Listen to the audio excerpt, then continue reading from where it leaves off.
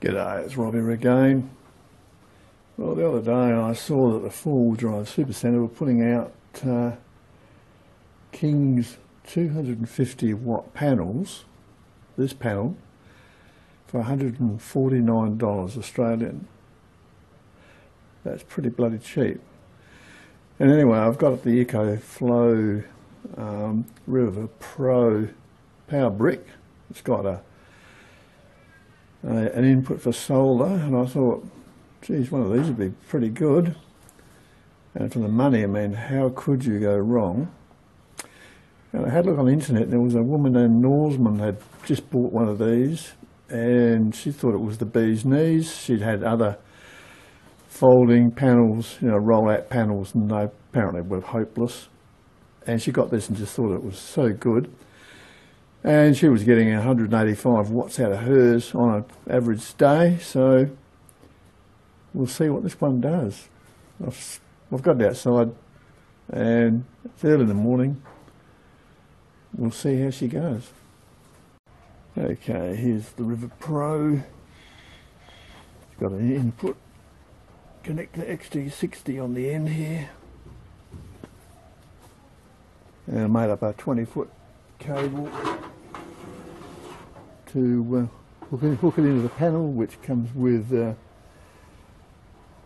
Anderson connectors. So this goes XT60 to Anderson, and it's a 20 amp cable, so shouldn't be any losses to speak of. Well, it's 8:30 in the morning, and this is the first bit of sunshine. There's a tiny bit of shade on the right hand side of the panel off the pergola. But anyway, it's a good test. It's a clear blue sky, typical Adelaide summer day, about 20 degrees centigrade. So we'll look at the meter and see what it's putting in the unit. It's putting in 50 watts. So that's not bad going, really.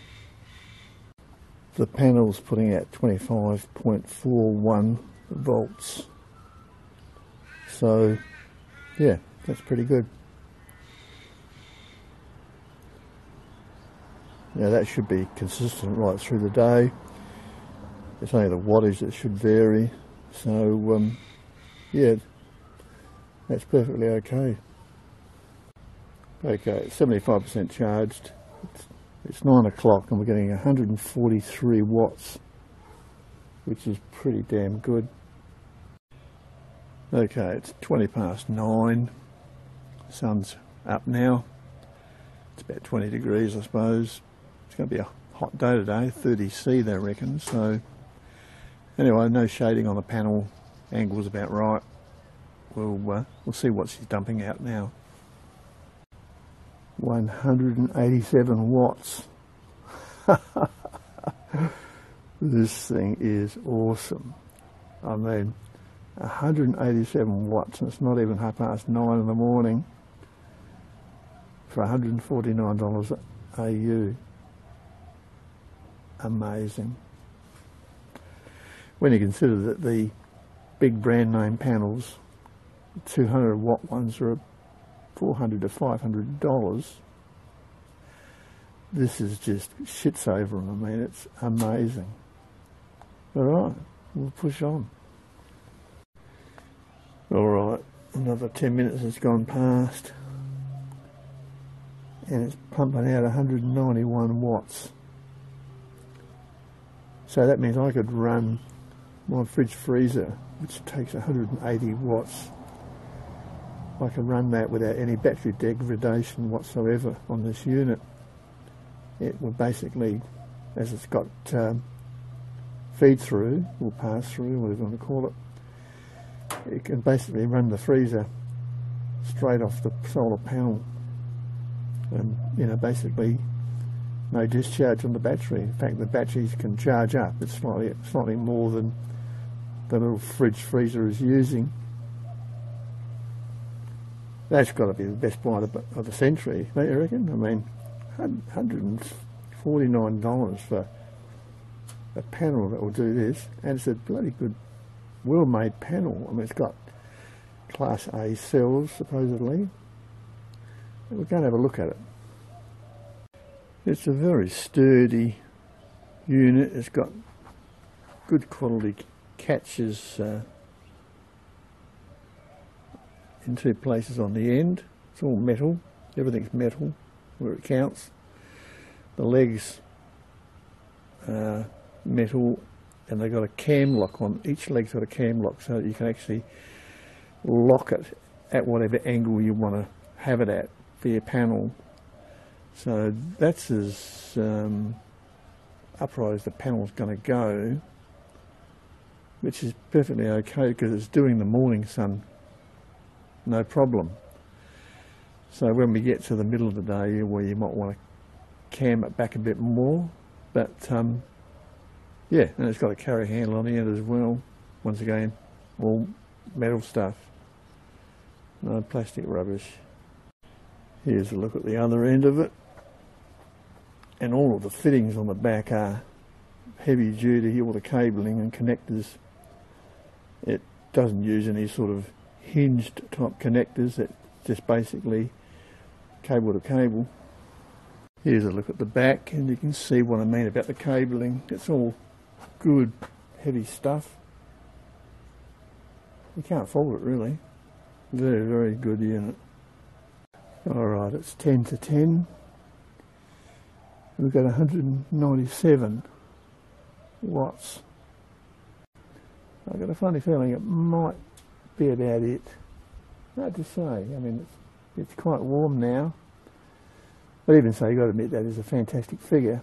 And that's why if you buy a panel, if they say it's 250 watts, you can count on, say, 200 maximum, because they never put out what they say. Not from what I've seen anyway. Not unless you pay an absolute fortune, then you might possibly get it. Now also, this panel just dumps out raw DC. It doesn't have any regulation in it, or, you know, voltage control. So it's perfect for power bricks because they have one built in. Well, mine does anyway, and so do the rest that I've seen. So if you want to, say, charge up 12-volt batteries or something like that, you're going to have to get a regulator. But I mean, they're not that expensive anyway. It can still work out as a very, very, very cheap way of charging stuff. Right, well, it's still putting in 197, so that might be the upper limit. If it is, well, that's fantastic figure, really. It might creep up to 200. If it does, I'll put it in the comments, but it doesn't really matter. It's insignificant. It can't go past 200 anyway.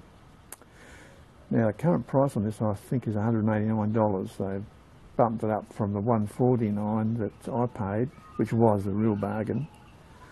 Supposedly the regular price is $250, which it could well be.